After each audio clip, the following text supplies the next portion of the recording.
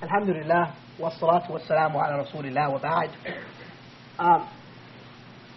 We have before us a dilemma, and that is we only have 4 topics, 4 more sessions I mean, and we have a lot of information left. Originally I had requested 20 lectures, and I was given 18, and I missed one yesterday because I was feeling ill, so we only have 17. And we've only got 4 of those 17 left. So we're really going to have to move through the material sort of quickly, and I apologize, but what I want to do is I don't want to, if I was to keep it at the same level of detail, we wouldn't finish all I wanted to talk about. And rather than just do half of the course or 2/3 of the course, I think it's better to probably do the whole course, even though part of the course is not as great detail. And I apologize for that. But this is the first time I'm teaching Usool al-Fiqh, and so perhaps I don't have that type of ease with the topic as I would like a topic like Aqeedah, which I've been teaching for a number of years, or Fiqh. Okay? So I think we had a question from last class. No, if there's a question, we should just, let me take that. Yes?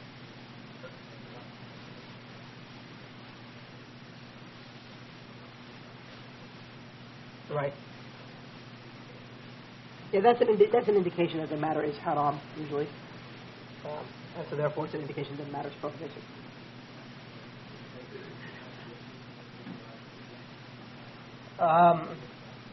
His letters, in an Usool al-Fiqh sense, in terms of definition, I don't think it would enter into that. How do the scholars of Usool al-Fiqh deal with his letters? Specifically, I don't know. And that's something which would be an investigation. All right. You remember the last topic, which we had to sort of come to an end to last time, was concerning the prohibitions. I just want to repeat, was I said that if there's a command after a prohibition, it returns it back to the state prior to the prohibition. And the best example is those initial verses from the 5th surah of the Qur'an, Surah Al-Ma'idah, where Allah subhanahu wa ta'ala forbids hunting, all right, while you're in the state of ihram, okay, and then commands it after you have come out of the state of ihram. Now, the command, okay, even though it falls under one of those 4 forms of how a command comes, right, we will not say that the command here is wajib. I mean, it's not after you finish Hajj required for you to go hunt. But rather, what happens is that this command, after a prohibition, returns it to the state prior to the prohibition. And hunting, the ruling for hunting, prior to its prohibition during the time of wearing your ihram, is what? Mubah. So therefore, this command returns it back to it being mubah. And remember, we said that the command is indicative of it being obligatory unless there's some sort of evidence, right, which shows it to be mustahab, okay, or shows it to be permissible, right, mubah. I guess that was so clear. Yes?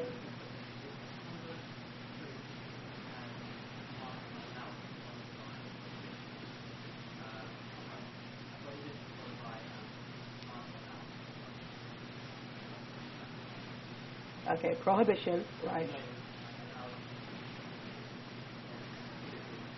Right. Right. So it makes it prohibited. It doesn't throw it back. Excuse me. No, that's why the hadith of Prophet ﷺ is especially in the case of mut'ah, it's very clearly said until the day of judgment it is forbidden. Okay. Now, right now, we're coming into probably, which I think, at least when I was studying Usool al-Fiqh, when they taught it to me, was probably the most difficult part of Usool al-Fiqh I found. And that's the interpretation of the sources of law. Okay, you have these commands, you have these prohibitions, or you have these hadith, you have these ayat of the Qur'an. How do you interpret them? And this is really basically built upon, and to large degrees, Arabic language. And when a person's native tongue is not Arabic, or a person's knowledge of the Arabic language is not sufficient, invariably he finds difficulty with this topic. So we're going to try our best, since we're teaching this in English, to try to make some sort of sense out of this. And again, this is an introductory course, so as long as we get a flavor of what the aim is, right, I think we'll have achieved something to that. The first matter is regarding the literal and the figurative. All right? The literal in the Arabic language is known as al-Haqiqah,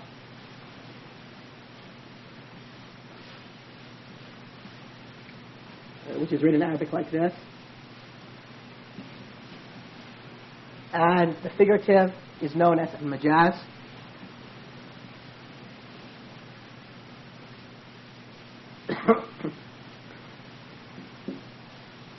And in general, the scholars have differed regarding the existence of the figurative in the Arabic language or its existence in the Sharia initially. The reason why, because some scholars feel that the idea that there is some words which are figurative in the Arabic language was an innovation used by those who interpreted the divine attributes to mean figurative matters and not accept them literally. For instance, to interpret Allah's attribute of possessing hands to mean His power. All right? They interpreted that. They said that, well, therefore, like the verse in the Qur'an which says, O Iblis, right? Surah 38, verse 75. O Iblis, why did you not prostrate to that which I created by my two hands? Now, the belief of the earliest Muslims was that this is an indication that Allah has two hands, and it's to be interpreted as it is literally, without resembling Allah's hands with those of His creation. Later on, different sects appeared where they said no, that Allah's hands are figurative, and it means His power or His blessings, or depending upon the interpretation they gave to it. So, this figurative they call al-Majaz, and the literal was known as al-Haqiqah. And since Usool al-Fiqh was developed to a great extent by the people who we would call the Ash'aris, right? Everybody says there were two schools, the Ash'ari Shafi'i and the Hanafi Fuqaha school. They included the issue of the figurative in their topics of Usool al-Fiqh. But even though if you look at Imam Shafi'i's Risala, there's no mention of figurative, right? Because obviously this idea of the figurative did not exist amongst the Salaf. Be that as it may, it exists in Usool al-Fiqh, and there's some scholars who hold the existence of the figurative, and so therefore we should be aware of how to understand that. So, what is the definition of the literal, or al-Haqiqah? Well, the literal is defined as what the word is. Let me see, how can I translate this in English? What the word was initially intended for.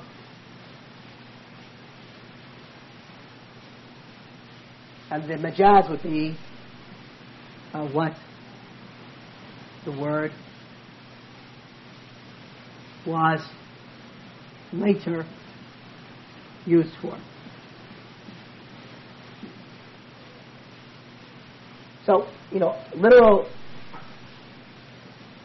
and figurative refer to the meaning of the word. Okay, so they said that if you use the word as the meaning as it was the word was initially intended for, then it's a literal. But if you use it for a meaning which was later used for, it becomes figurative. Who can see a problem with this definition? Okay, that's you close, but you haven't got the money yet, huh? Yeah, and who knows the original? And that's the whole point. That shows shows the falsity of this division. That when you say that, okay, this word was, for instance, I'll give you an example. The word asad. Asad. All right. If I say ra'aytu asadan, I saw. Okay, an asad. Ra'aytu asadan. Okay. Now, if I was in the jungles of Africa, I mean what? Huh? The lion, okay. But if I saw one of these strong brothers and so forth, I said, Ra'aytu asadan, right? What do I mean? Huh? A strong man, okay. Now, So they would say that when you mean the lion, you're referring to the literal meaning. But when you say, I saw an asad in the sense of a strong brother, this is a figurative. Or in the English language, even though this meaning is probably not good for the Sharia sense, but as an example, you said, I saw an angel, okay, in the English language. In the English language, you could mean that I saw actually an angel, one of Allah's malaika, right? Or you could say you meant that you saw a beautiful woman who is called in the English language an angel, okay? So which one is the literal meaning and which one is the figurative meaning? I mean, who knows that the first people who spoke the Arabic language actually got down together and said, okay, we're going to call this animal a lion, and then somebody thought, well, this guy's strong, and he's sort of like this strong animal, so we're going to call him an asad figuratively. Or in the English language, which one came first? Obviously, I mean, there's no way to determine that. And that sort of shows the falsity of this type of division. But anyway, it exists. So, when the word is used as it initially was intended for, the initial meaning it was intended for, they referred that to it as al-Haqiqah. And then when it's used in meaning which later was adopted, it's called al-Majaz. All right? Now, the rule is, and this is the point which is important for Usool al-Fiqh, the rule is that we interpret. Let me clear over here so what is your favorite.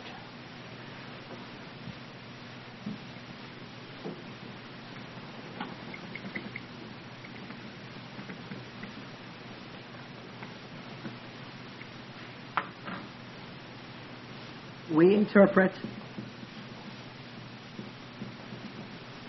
meanings to be literal unless there exists an evidence that it is figurative. That's the rule for Usool al-Fiqh. In other words, you come across a verse in the Qur'an or a statement of the Prophet ﷺ, the rule is that you should interpret it as the literal meaning unless there is an evidence which shows that the intent of the speaker, whether it's Allah Azza wa Jalla or the Prophet ﷺ, right, was something figurative. Majaz. If we accept the existence of the figurative in the first place.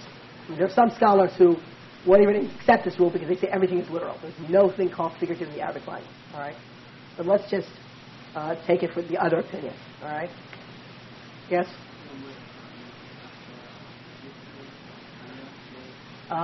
We interpret meaning to be literal unless there exists an evidence that it is figurative.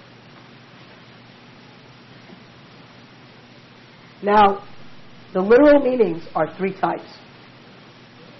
Okay, so the literal is three types.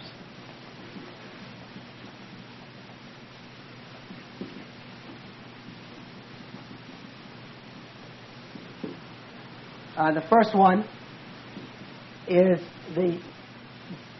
what is defined by the Sharia. The second one is what is defined by the Arabic language.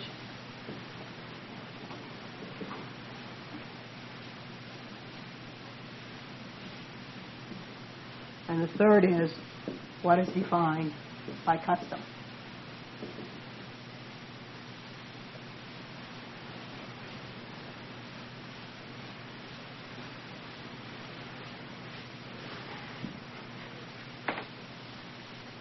So what is defined by the Sharia, I'm going to write it up here, just so you all can see it, is known as al-Haqiqah al-Shar'iyya.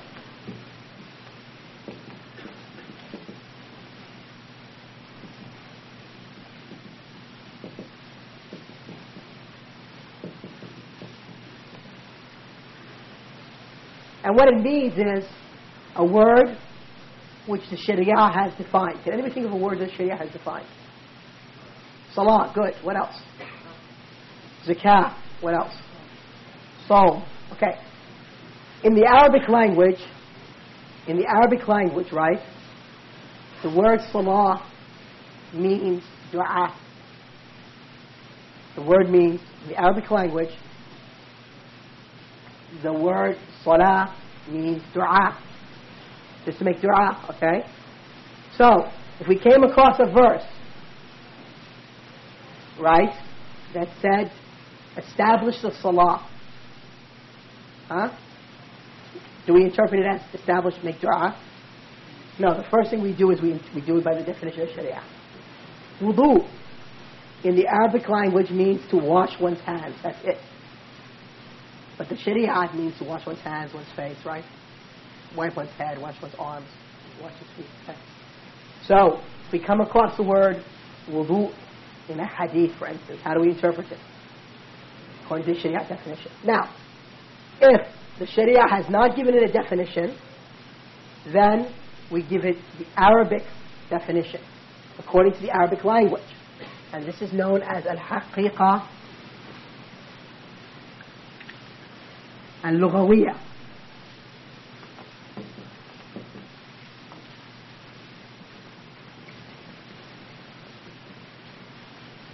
Al-Haqiqa al-Lughawiyya.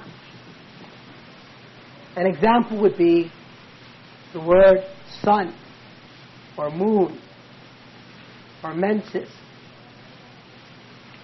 Right? These are all terms which the Sharia has not defined, but has satisfied with the meaning understood in the Arabic language. Sharia has not given it a specific definition, okay? When the Prophet ﷺ said, "Sumu li ru'yatihi waftiru li ru'yatihi," fast when you see the new crescent, right? And break your fast when you see the new crescent of Shawwal, right? The idea of the new crescent, the hilal, did the Sharia define a special meaning for it? No. It sufficed with what was understood by the Arabs in their language. Okay? And finally, we come to that which is defined by custom, by the people's custom. And this is al-Haqiqa al-Urfiyya. Al-Urfiyya.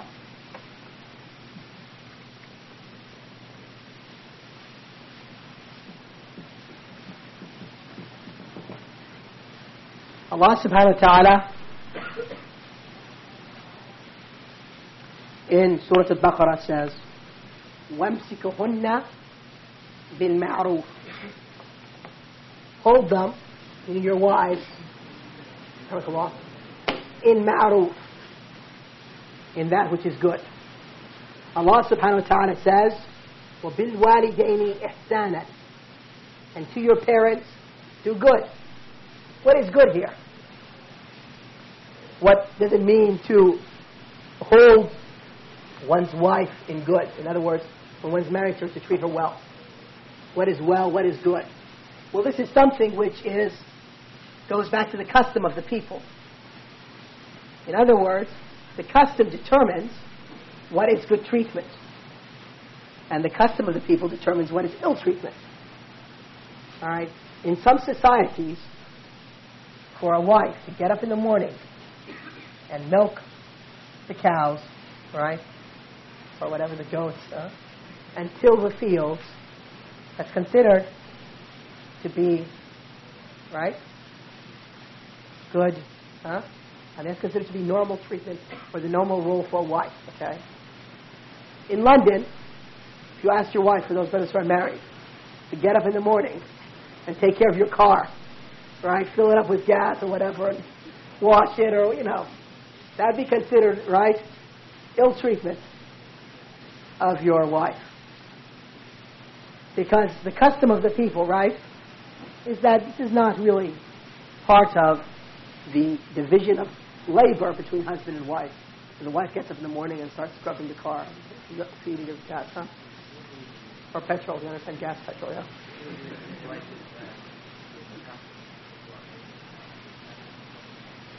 No, I mean, it's not the question of the good or the bad of the custom. The question is what is understood by people, right? Well, Right. I mean, obviously, if the treatment, if the custom goes against the Sharia, then it's discounted. But the point is that there's a certain amount of, I mean, for instance, probably in some societies, part of being good to your parents is to sit with them every day. All right? But probably in a very rapid-paced society, like a person living in the United States or in the United Kingdom, it is not practical, okay, for a son or a daughter to sit and have a meal with their parents every day, maybe because they live on other ends of the town or whatever. Can that son or daughter be thought of as being, not good to his parents, not righteous to his parents? No. Perhaps if he calls the parents every day, that's enough for righteousness. So it changes between time and place and so forth. Obviously, if the custom is against the Sharia, then that's discounted. Okay. So if the custom is like, for instance, to custom of people to speak rudely to one's parents, well, Allah has forbidden that in the Sharia, so that's not taken into consideration here.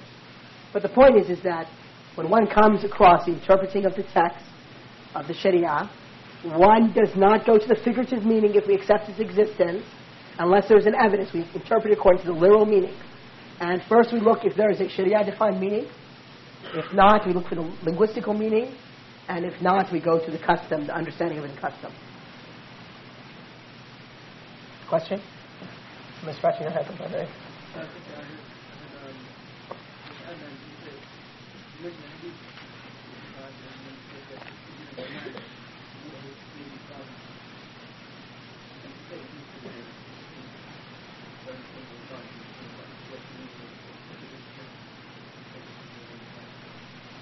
Okay, so this would be a case of figurative meaning. If we do accept it figuratively, have a claim. Anyway, the regulations regarding literal and figurative meanings, you can find it on page 15, okay, of your booklet. The principle governing speech is that it's to be interpreted as literal haqiqah. Hence, we do not turn to the figurative meaning if we accept its existence in the Arabic language and or Sharia, unless it's impossible to employ the literal meanings. Literal meanings are three types. What is defined by the Sharia, Shar'iyya. What is defined by the language, Lughawiyya. What is defined by the custom, Urfiyya. And hence what the lawgiver has ruled and defined, it is required to employ the Sharia definition. However, what the lawgiver has ruled but not defined, sufficing by its apparent lexical meaning, it is required to employ the lexical meaning. And what neither has meaning in the Sharia or the language is required to refer back to the custom and practice of the people. The lawgiver might clearly specify to return these matters to custom, like commanding good, living well with one's wife, and similar matters. That's the whole subject. Okay, let's go to the next topic very quickly.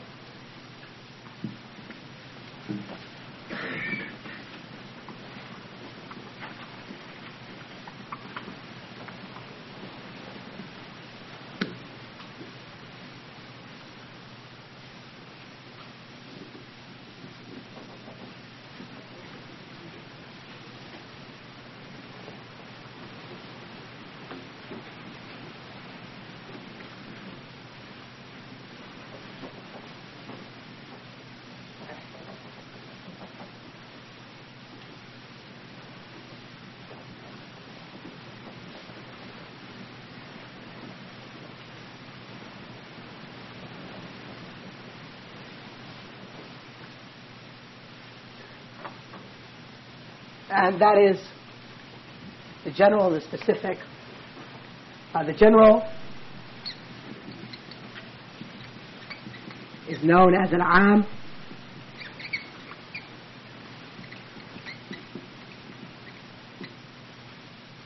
while the specific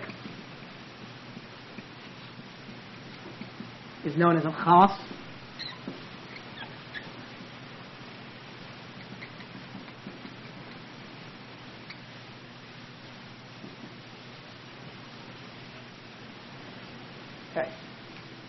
Provide a working definition for both.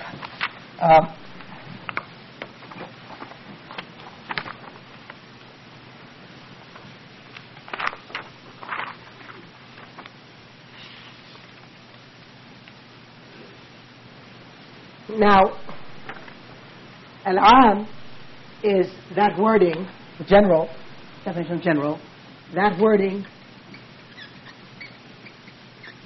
which is inclusive to all its members.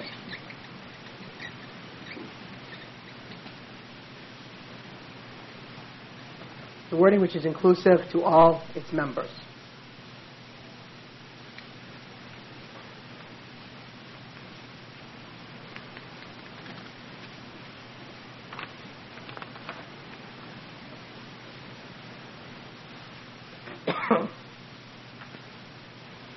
Okay.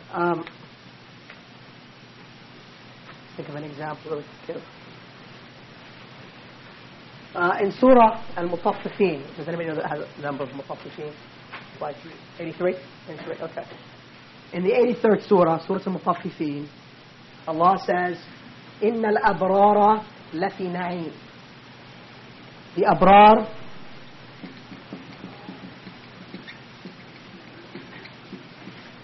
which means the righteous, are in Na'im, pleasure or paradise.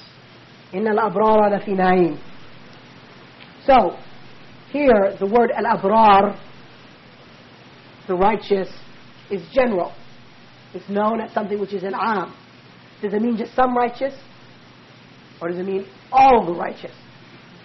It means all the righteous. Surah 83. If somebody can look in the Qur'an what number the verse would be good. So we can put it for the brothers who don't have one. Should be about 10 or something like that. 22? Okay. So in Surah 83, verse number 22, Allah says the Abrar are in Na'im. Inna al-Abrara lafi Na'im. So the word here, al-Abrar, is known as lafzun am, a general word, in the sense that it is not disregarding some of the righteous, right? But it implies all the righteous. Anybody who has this quality of righteousness will be in paradise. All right? Now, and so therefore, the first topic regarding al-am is what are the words that indicate al-am, okay? I mean, what are the words that if we use them, it's indicative that the meaning is al-am? Well, the first type, these are the forms of the command and prohibition, these are the forms of al-am. The first type is words which indicate generality by their meaning. An example would be the word kul.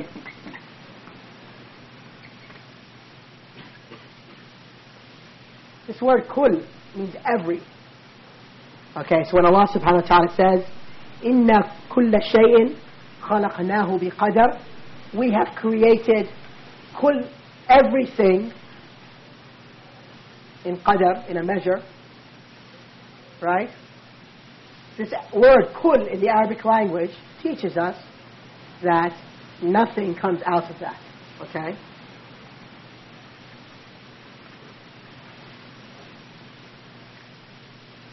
Another word similar to kul is jami'.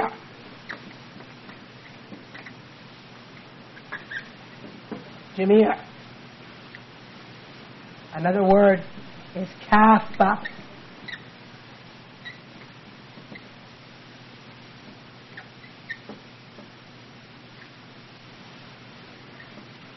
Kaffa.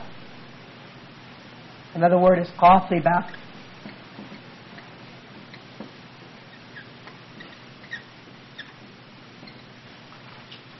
These words in the Arabic language, whenever you find them in a sentence, whether the Qur'an or the Hadith or elsewhere, is indicative that of general, means every single thing falls under that ruling.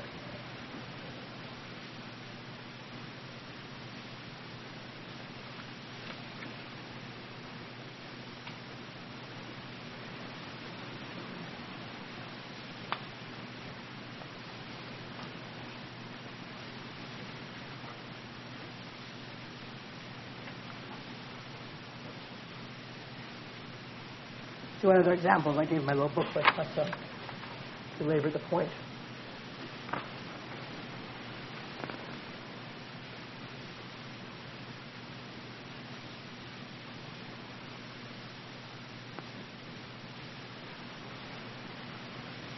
Okay? So you see the, if you look on page 32,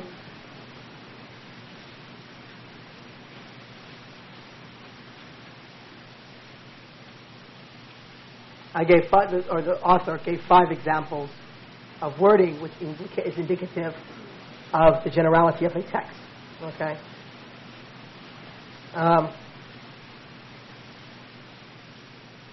Now, do we know what the word indefinite means as opposed to definite? Right, the indefinite means when it's not specified. So, as an example of choice number 4, the indefinite, when mentioned in a negative, in a nafi, right, would be like La ilaha illallah. This is an example for number 4.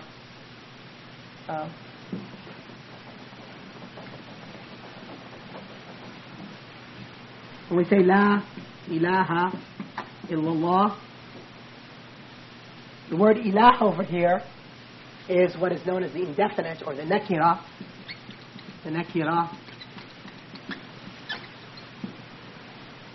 which is known as the indefinite in the English language.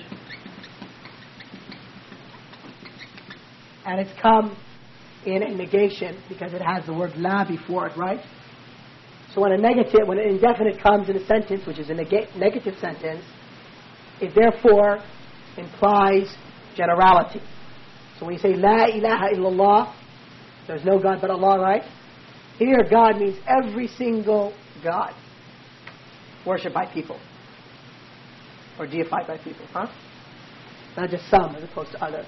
But because it is an indefinite, right, and it's come in a negative sentence, okay, it then therefore is inclusive for all the different types. Anyway, there are a number of types of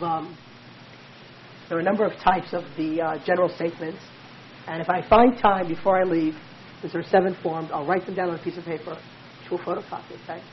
But for me to go through them now, it's just we don't have enough time, okay? But let's take the Usool al-Fiqh rule. So there are 7 forms of the general, okay? We did form number 1, when it has words which indicate generality by their meaning. So you can put in your notes 2 through 7, okay? And inshallah, if I find time before I leave, I'll write them on a piece of paper and we'll photocopy them, and then you guys will all have a copy to just add to your notes. So there's 2 through 7. The wording which is inclusive of the wordings which indicate generality, all right, or the forms of which are indicated. Now, the next rule which we want to discuss regarding generality is that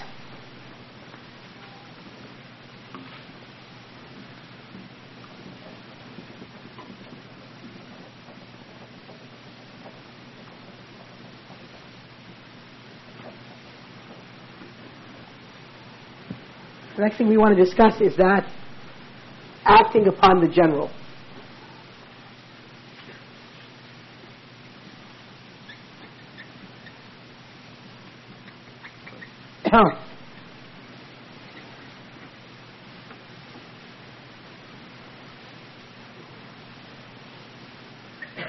And this refers to something that the brother asked me a day ago, maybe yesterday, a couple of days ago.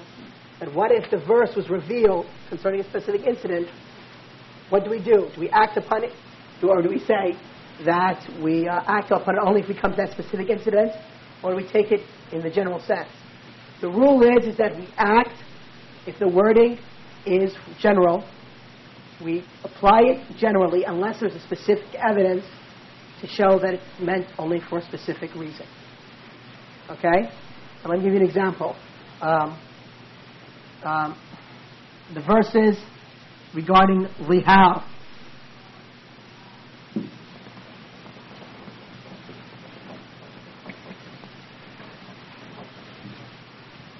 And lihar, again the Z over here is pronounced law. And lihar means when you tell your wife, you are like my mother's back. In other words, you're preventing yourself from having sexual relations with your wife by resembling her to your mother. This is a way of divorce that the pagan Arabs used to do. If they would want to divorce one of their women in times of Jahiliyyah, they would say to their wife, you, to me, is like my mother's back. Just like a man would not have sex with his mother, meaning I would not have sex with you, so you're divorced.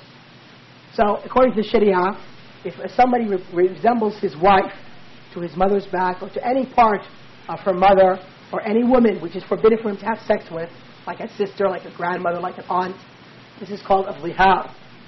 Now, the verses regarding al-Zihar were revealed concerning a specific companion of the Prophet ﷺ.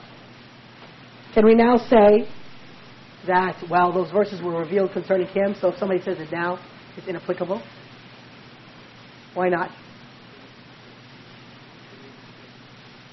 Okay, but the rule, you got the bottom part of the rule, the first part of the rule, huh? But the rule is we act upon the generality of the text unless there is a specific evidence to show otherwise, like you mentioned, okay? The rule is we act upon the generality of the text unless there is a specific rule to act otherwise. Again, the rule is we act upon the generality of the text unless there is a specific rule to show otherwise. Yes?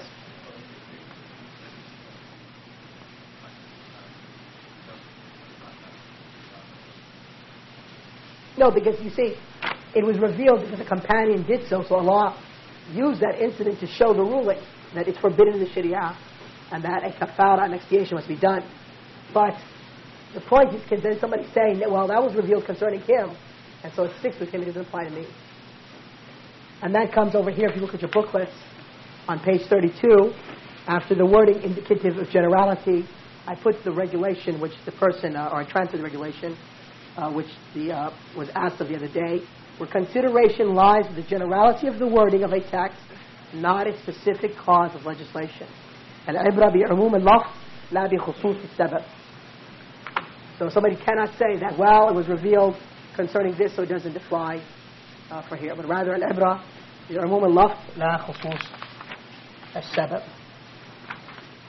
All right, now let's take...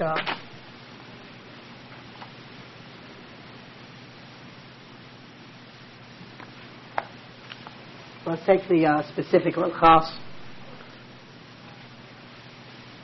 Well, how do we define the general?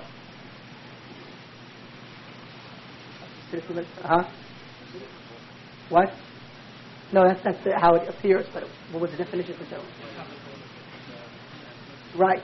So then therefore the specific, the khas, is the meaning which is just for some of its members, right? It's the opposite of the general, okay? So the specific is defined as wording which is indicative of only some of its members.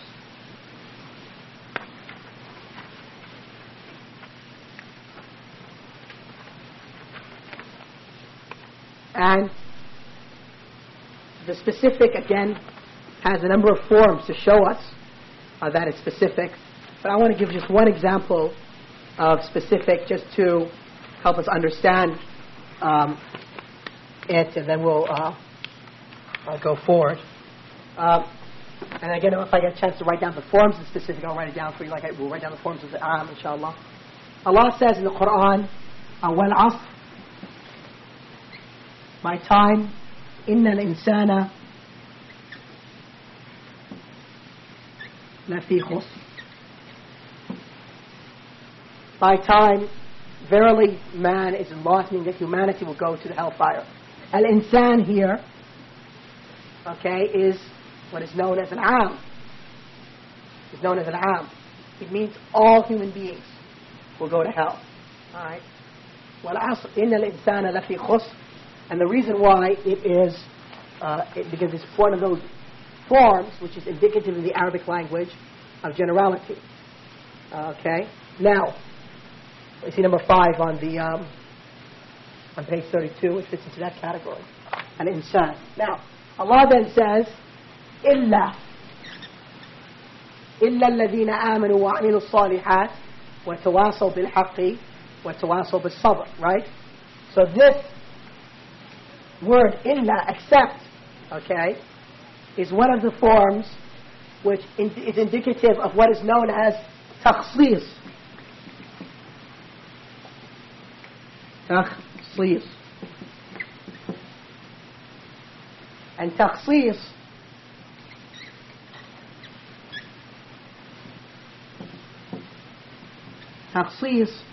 is the process of taking something which is am, general, right, and reducing it to something more specific. So here, had Allah not revealed the following verse, إِلَّا الَّذِينَ آمَنُوا وَعَمِلُوا الصَّالِحَاتِ, right, we would say that everybody was going to hell. Because Allah says, وَالْعَصْرِ إِنَّ الْإِنسَانَ لَفِي خُسْرٍ. And according to the Arabic language, the word insan over here, because of the existence of the alif lam, and not just of a single person, but of every single person. So, all, we would say, if translated in English, verily all of humanity, right, is going to what? Meaning hell. But then Allah says, illa, except those who have faith, and those who do righteous deeds, and those who encourage the truth, and those who encourage the patience. Okay? So, the form illa is one of the matters that causes taqsir. Alright? And so therefore, it makes that general, which is inclusive of every single human being, to inclusive of those human beings which do not possess those four qualities. Right? You all with me, or? Okay.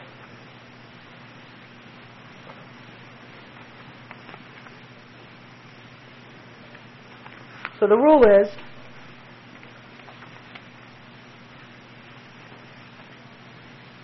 as follows. Open page 17 of your booklets. Brothers, look here. Among the texts of the Qur'an and the Sunnah are those which are general, am, and those which are the majority of the text. And there are others which are specific, khas. If you have a text which is am, so how do we deal with general and specific text? General and specific text.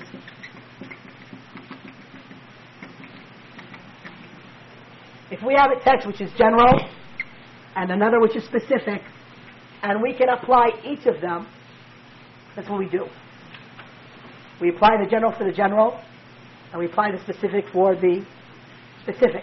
But if these two texts are contradictory, in other words, there's no way you can apply them both, we then take the specific text, right, to specify the general text.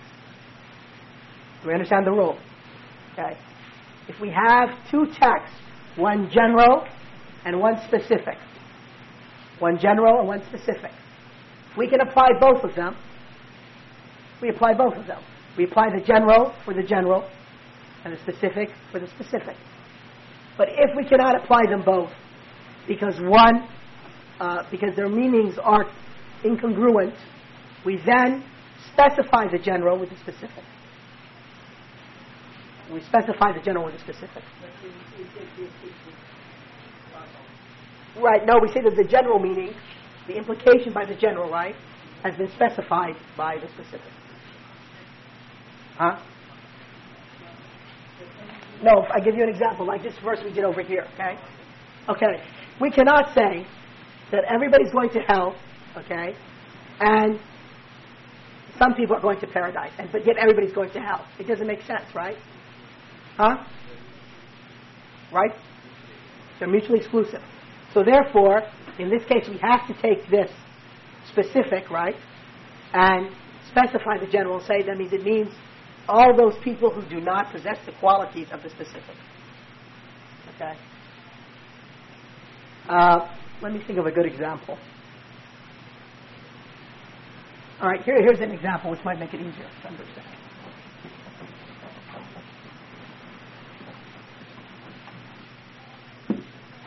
The Prophet ﷺ said in a hadith, there will remain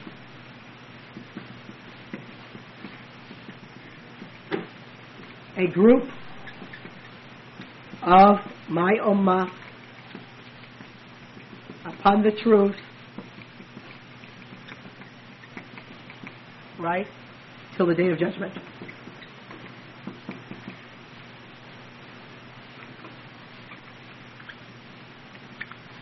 Till the day of judgment.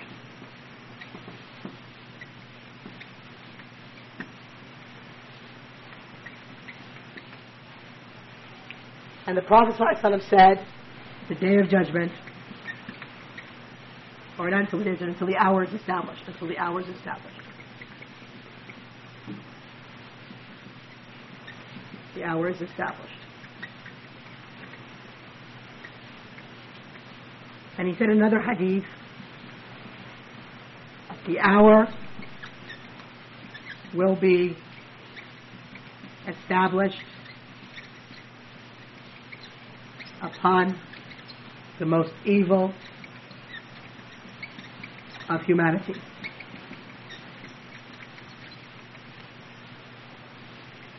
These two texts are mutually exclusive. There's no way you can have them both at the same time. There will remain a group of my ummah upon the truth until the hour is established. So if they're upon the truth, that means they're people who are good, right? And that the hour will be established upon the most evil of humanity. Well, how could that be? I mean, there's going to be people of the ummah upon the truth. So both hadith are sahih. So then therefore, I mean, this doesn't necessarily apply to an am and a khas. I'm just trying to show something which is mutually exclusive, right? We therefore have to take one of them and interpret it in some way. So, I mean, based upon other hadith, they interpret the first hadith to mean till near the establishment of the hour, based upon other hadith. Okay. So, going back to our examples, the general and the specific, if we can apply the general text in its general sense and the specific text in its specific sense, that's well and fine. But if they are mutually exclusive, whereby which you cannot apply them both, we then take the general and we specify it with a specific. Yes?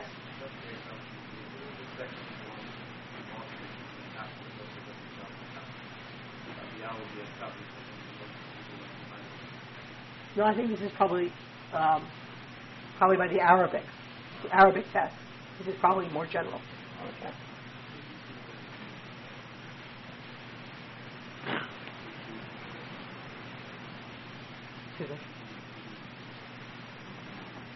Yeah, there's like a hadith about the wind blowing and taking whoever is in his soul has a particle of faith and so forth. Of what hadith? That it doesn't mean when the hour is exactly established, but means just prior to the establishment of the hour. Okay, now let us continue. I know we maybe have gone over, but you don't mind to take a few more minutes because, okay with everybody? Because I'll give you a break for about 10 minutes, but because we're running out of time for this class. Let's take the next one, which is the absolute and the qualified. Okay, so what was the rule about the general and the specific text? The last rule? Somebody say to me. You can apply them both. You apply the general for the general, the specific for the specific. If they're mutually exclusive, you do what? Okay, and then you'll find that on page 17. Let's take now the absolute and the qualified.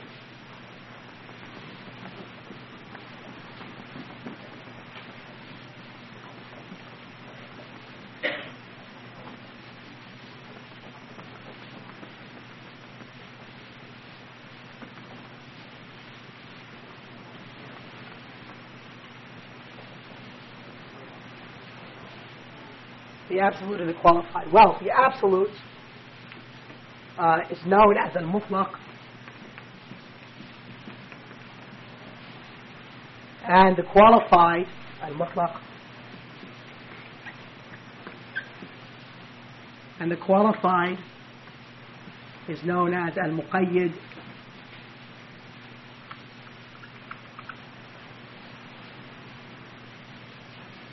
muqayyad.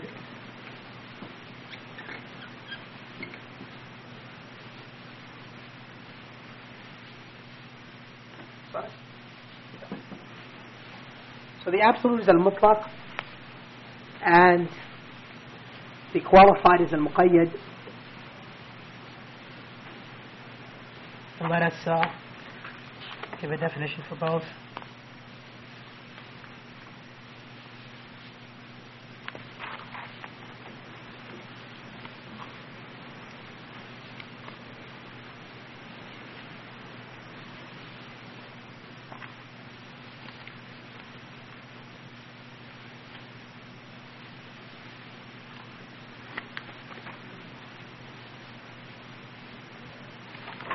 Alright, if you look at the mutlaq means that which has no description given to it. It's just an absolute meaning. Alright? So it's the absolute. The mutlaq can be defined as that which has not been qualified with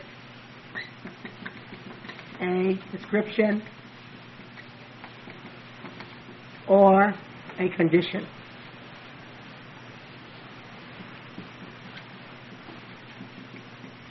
That's the definition of al-mutlaq.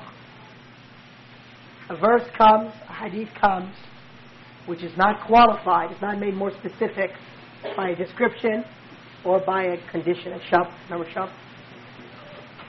Now, if it is qualified with a description or a condition, it's then known as a muqayyad.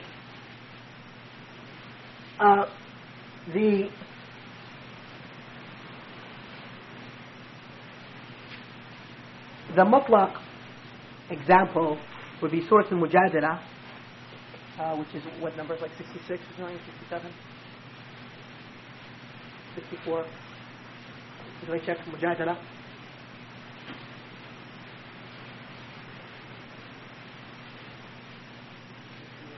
58? 58, okay. Surah 58, verse number 3. In Surah 58, verse number 3, Allah subhanahu wa ta'ala says, فَتَحْرِيرُ رَقَبَةٍ مِنْ قَبْلِ أَنْ يَتَمَاسَّ. The letting free of a neck, which means a slave, before they have sexual relations with them. Letting free of a slave before they have sexual relations. Here, slave, is it absolute or is it specified? Or is it qualified? Huh? Absolute doesn't tell us what kind of slave. Release a slave, okay? But if you go to Surah An-Nisa, Surah 4, verse 92, Allah subhanahu wa ta'ala says, فَتَحْرِيرُ رَقَبَةٍ مُؤْمِنَةٍ. So set free a believing slave. This is an example of something which is qualified or specified, right? Muqayyad. Okay, the first one in Surah Al-Mujadala, in 58:3, was just a slave, release a slave. Over here, a believing slave. Okay? And the rule is,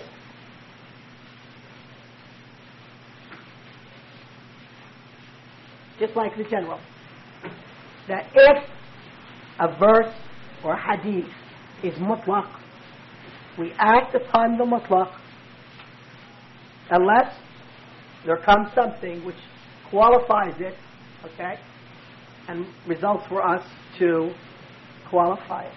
So therefore, it's understood now that this verse qualifies this verse.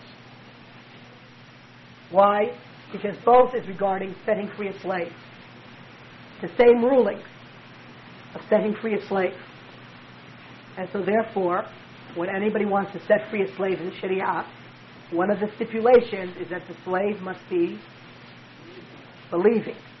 Had we looked at only this verse alone, you could set free a Christian slave, a Jewish slave, a Hindu slave, right? But because of this verse, it qualifies it to being a believing slave. Okay, yes? Okay, because it both is dealing with the same ruling, setting free. So in this case, we're required to qualify the mutlaq with the muqayyad. But had it been for two desperate rulings, we could apply the mutlaq where it's mutlaq, and we could apply the muqayyad where it's muqayyad. And I'll give you an example for that. When Allah subhanahu wa ta'ala says in Surah Al-Ma'idah, verse 38, that the thief, male or female, cut off their hands. فَاقْطَعُوا أَيْدِيَهُمَا. And then, in the same surah, Allah subhanahu wa ta'ala says, alright, in Surah 5, verse number 6, regarding wudu, فَاغْسِلُوا وُجُوهَكُمْ وَأَيْدِيَكُمْ إِلَى الْمَرَافِقِ. Wash your hands, أَيْدِيَكُمْ, to the marafiq, to your elbows. Okay? Here, in Surah 538, okay, Allah says, cut off their hands.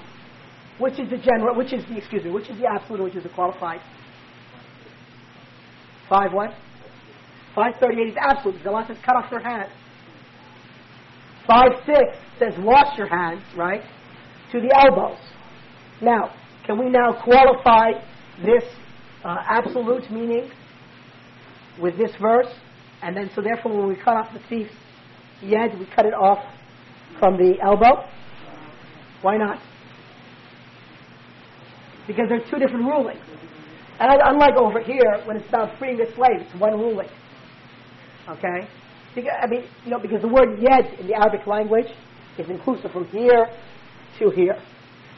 When you say the word yad in the Arabic language, it's inclusive from here to here. So it includes this, and includes up to here.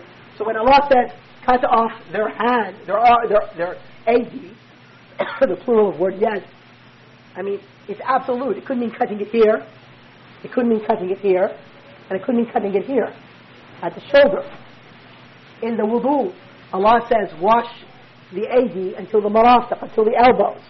We cannot qualify this absolute one with this, because one deals with wudu and one deals with dealing with a thief.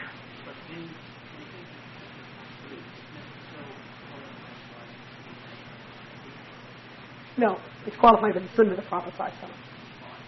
By his sunnah, and the sunnah of his companions, in his presence, by just cutting it off from the wrist. But the Arabic language, the word yad, in the Arabic language, to the people of the time of the Prophet Muhammad ﷺ, does not mean just this. It means what we call the arm. When we translate in English, we assume the qualified meaning in the translations. We say cut off their hands.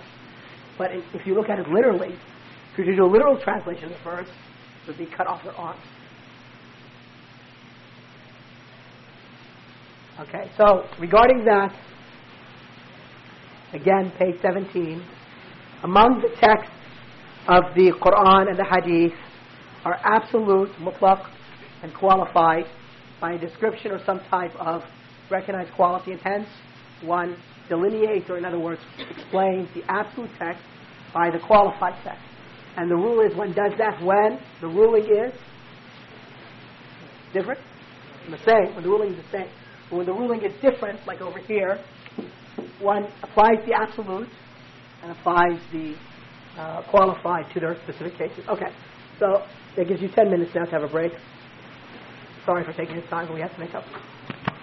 So I'll be back in 10 minutes to start, inshallah. Is that okay?